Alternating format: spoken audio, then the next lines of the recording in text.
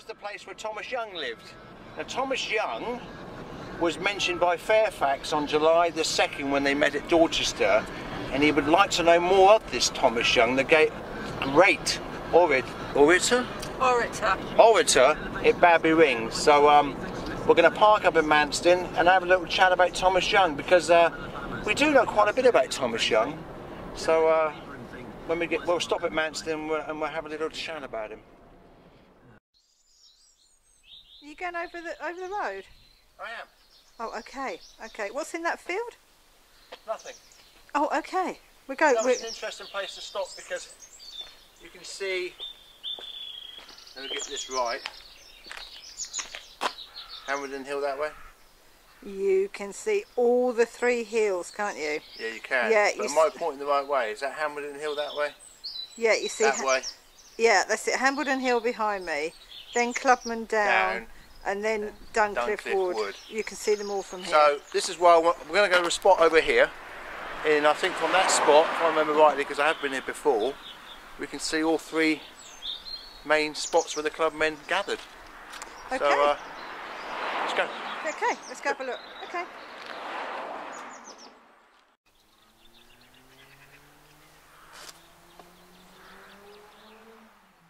Start speaking whenever you're ready.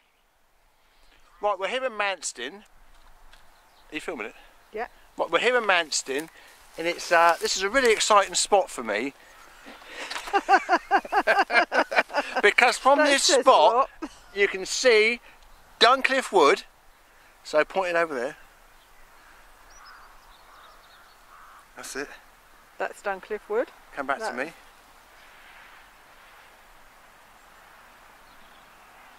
Clubmen down. Yep. And over here is Hambledon Hill. I know. So great. Everything is in walking distance from Manston. Now Manston was the hometown of Thomas Young, and Thomas Young is central to all the clubmen stories in Dorset because he was at all the meetings really and did all the legal documentation.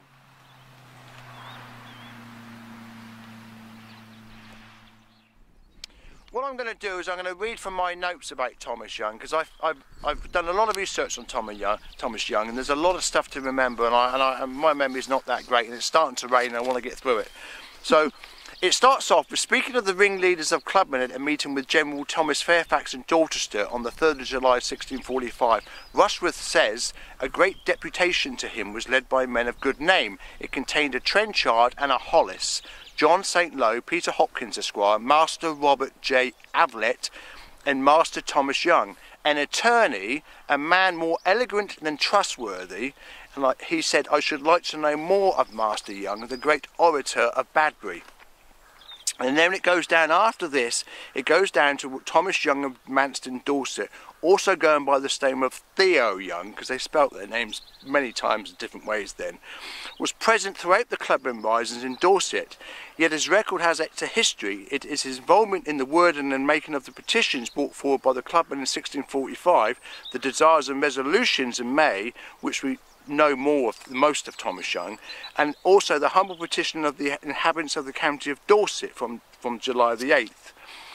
So where I'm going to go after this is where Thomas Young originated from. So I've done some research looking back to the early records of the Star Chamber, because he's mentioned from the Star Chamber in Shaftesbury at the arrest, and it says I think it's Rushworth does it, or it might be Sprigg, but it says him of the old Star Chamber.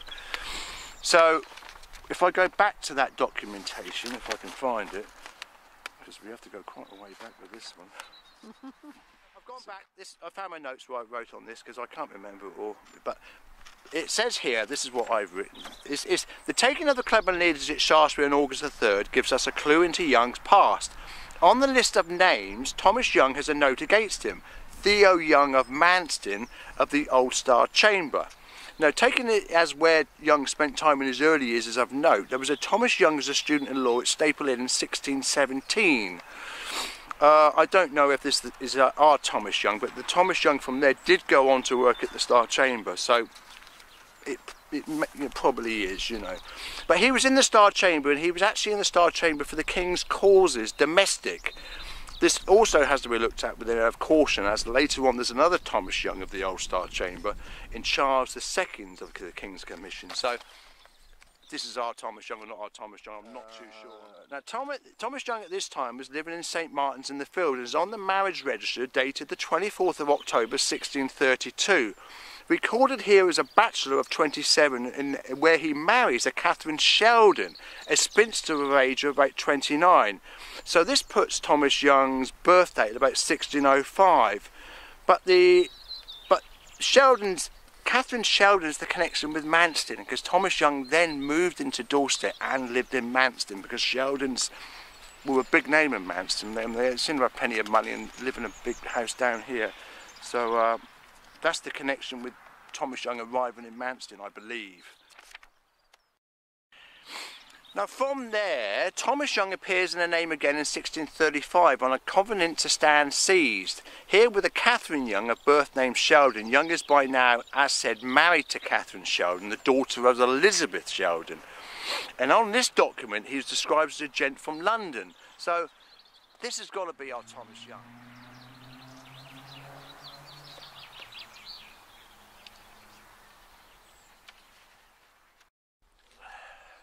Right, I'm just going to say a few things about Thomas Young, with little snippets of stories in between the events in Dorset in 1645 when Fairfax was here, because there's on record as William Waller, the parliamentarian general guy, sending in a party of horse to get Thomas Young.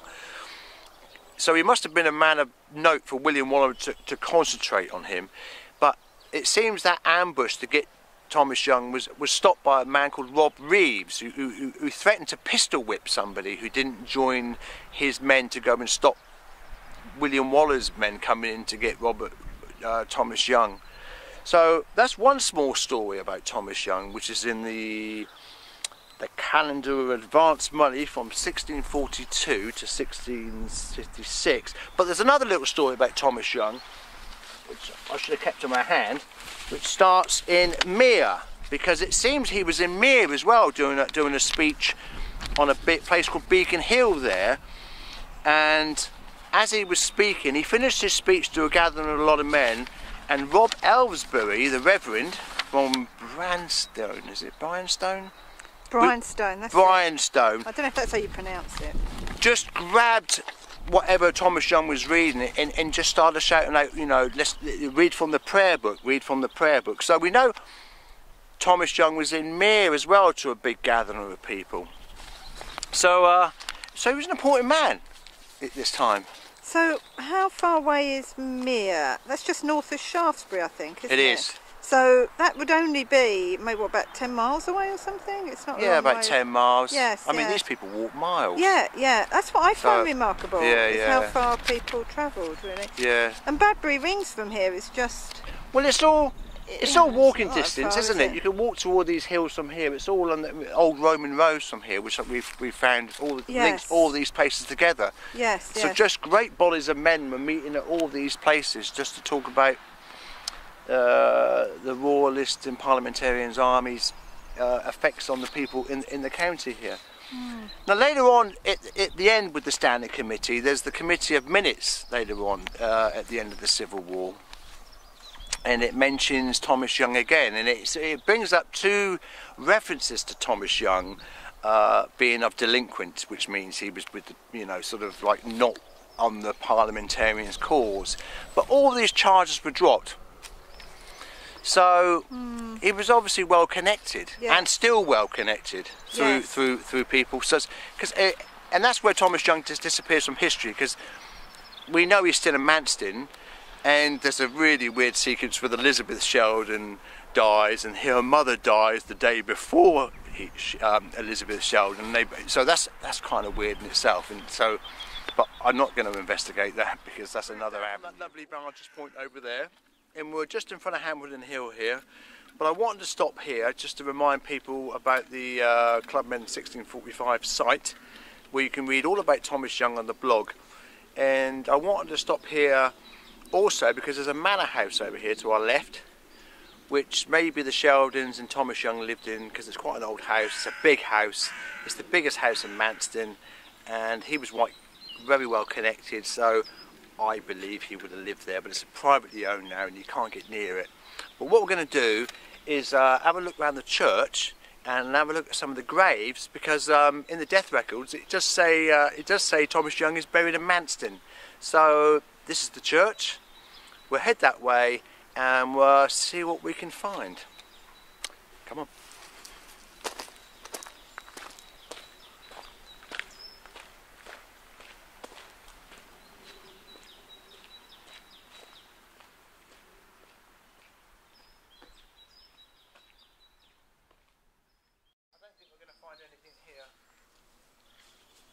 Have you tried the door?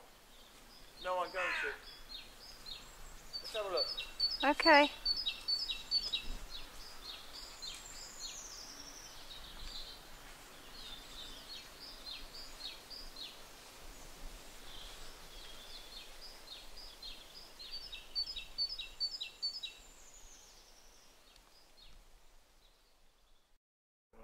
Are you ready? Yep.